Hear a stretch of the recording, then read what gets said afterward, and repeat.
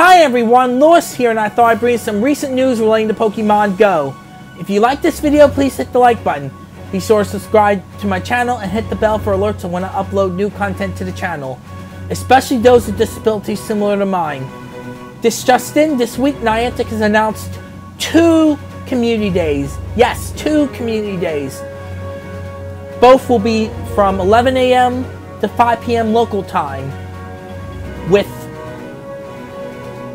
the first being Electabuzz Community Day, which will be Sunday, November 15th, 2020, followed by Magmar Community Day, which will be Saturday, November 21st, 2020. And both will have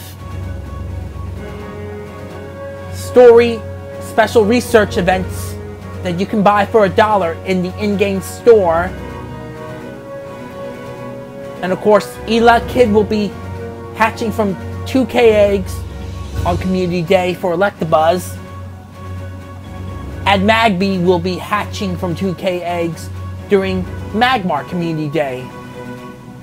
In other Pokemon news, also announced this week, will be a Pokemon Journeys themed event featuring Pokemon from the anime. And of course, Go, Ash's new friend, who accompanies him on his journeys throughout the different regions in the anime, from Kanto to Galar. If you take a picture of your Pokemon, he will be photobombing you. So yes, you'll be sure to look out for Go.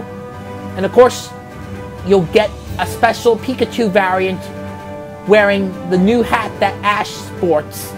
And of course, a shiny variant is also confirmed.